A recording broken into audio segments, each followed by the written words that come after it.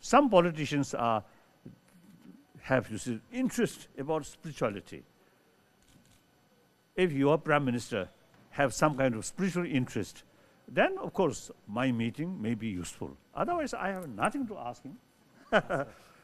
And also, you see, there's no point to seek advice from him.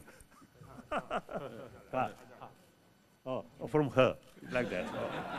The Dalai Lama is a frequent visitor to Australia. I think he's been here 4 times in the last 5 years. On some occasions he's met with the Prime Minister, on others he hasn't. I've determined on this occasion that I won't be meeting with the Dalai Lama. He will meet with a member of the government. He will meet with Minister Garrett. Has it got anything to do with China not attending them? No, I make my own decisions and the government makes its own decisions about meetings that we hold.